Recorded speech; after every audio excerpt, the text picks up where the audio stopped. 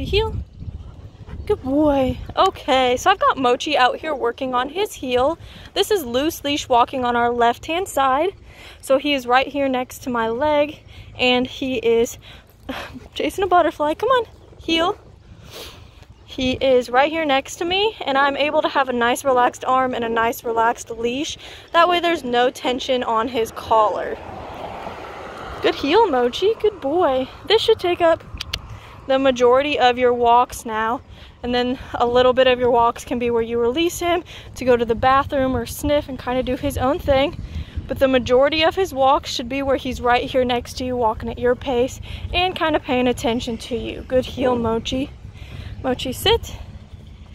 Good boy. If you need to take a break, tie your shoes, anything like that, you can just ask Mochi to sit. And then when you're ready to walk again, you'll just ask Mochi to heel. Good boy, Mochi. Good boy. Heel.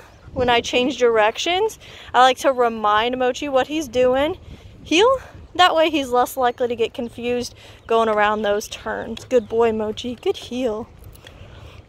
If he were to get ahead of me or sniff and want to do his own thing when I don't release him, we're just going to say no, give him a quick pop and release of his collar, and then remind him that he's supposed to be heeling.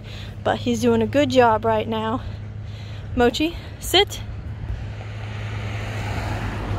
Good boy. Good boy. So that's heel and sit.